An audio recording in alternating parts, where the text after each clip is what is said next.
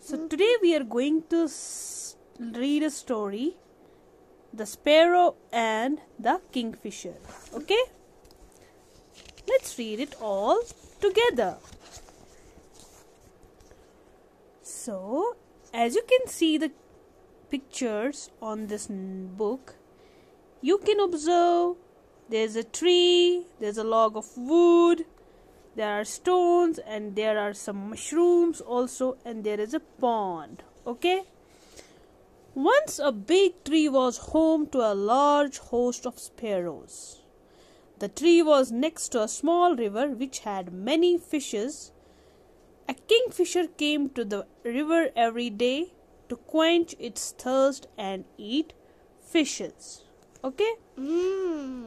So, sitting on the tree, a little sparrow watched Kingfisher dive into the river and come out holding a fish. What fun the Kingfisher had diving in the cool water and catching fishes! The little sparrow thought each time she saw the Kingfisher. So whenever this sparrow used to watch the Kingfisher dive into the water and get a fish out of it, the sparrow used to get happy and delighted and excited. She used to say, "Wow, the Kingfisher is having a fun." The Kingfisher is handsome. Yes, Kingfisher is also handsome. The little sparrow did not like flying here and there, looking for grains and seeds for food. She too felt like diving in the river and catching fishes. But she might hurt her beak and her wing. Yes, so the little sparrow, she was lazy. She didn't want to go and get food and search for food here and there. So she thought, let me try to dive into the water. She said, goo goo gaga. Yes. Why can't we catch fishes like the Kingfisher? The little sparrow asked her friends. We are sparrows. We are not like kingfishers. We are different and cannot dive in the river, one of her friends explained to her. So while these two sparrows, the baby sparrow and her friend, they are talking, and the baby sparrow is telling her friend that I also want to have fish like Kingfisher and dive into the water.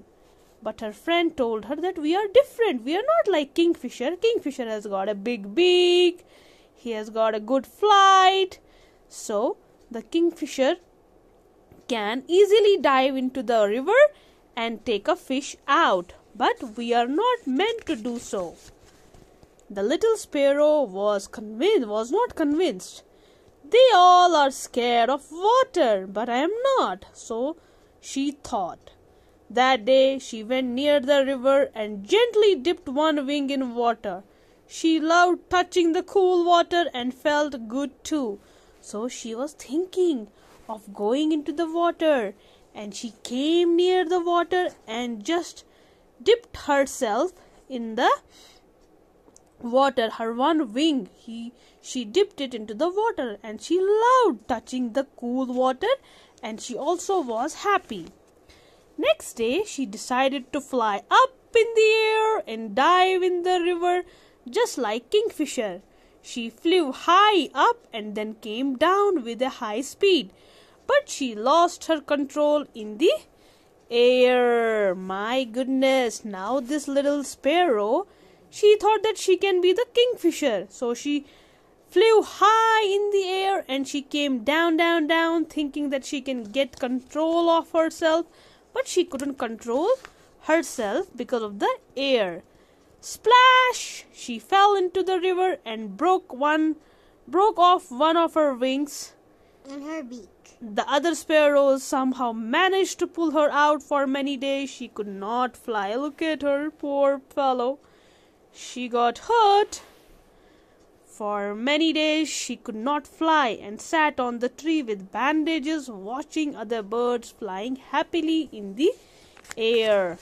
The moral of the story is, imitating without thinking of consequences can be dangerous. Okay? Why do we go in the dangerous